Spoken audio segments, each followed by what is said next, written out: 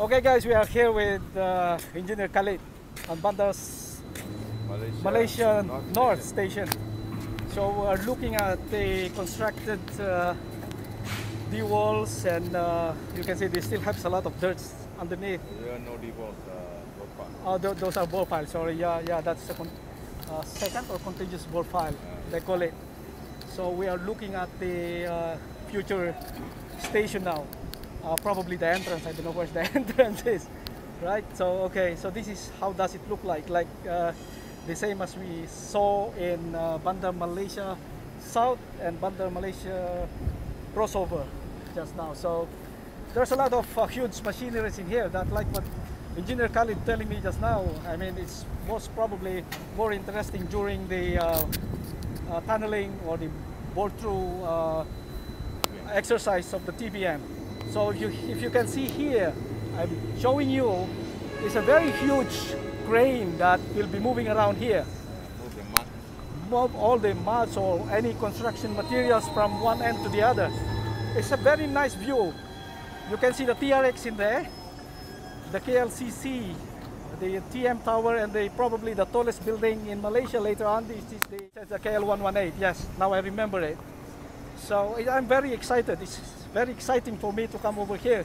Since we started the project since 6 years ago, we are only at the office designing some of the civil works and the structures in the park. So it's very interesting.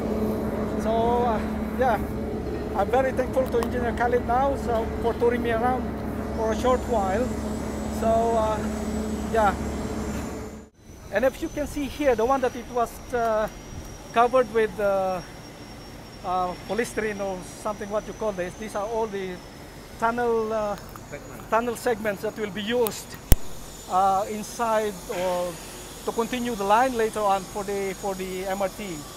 So they are all ready. And it's a very interesting project. It's a huge project that we have here in Kuala Lumpur.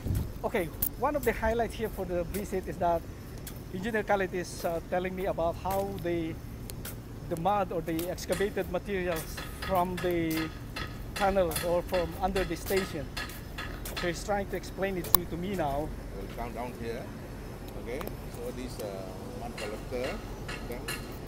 Okay, normally it will be full. So from here, the gantry will lift. Will lift and dump it down there. Okay. So what he's saying is that those mud bucket. So if you can see those workers underneath there, they're picking up and they're putting in somewhere else on those buckets. And once it's ready, this huge machine here, the crane, if you mind me saying, the operator is a lady, as Mr. Khalid says. So this one will move over into this area and the mud pit here, and then it will move. I mean, okay, they lift from here, what we are showing you now. They lift it from here with this huge machine, and it transfer with those cranes hands there, and going here, and it will go to the mud pit. Okay, so after that, the mud will be transferred out by those cranes that we'll show you earlier on. All right. Okay, interesting.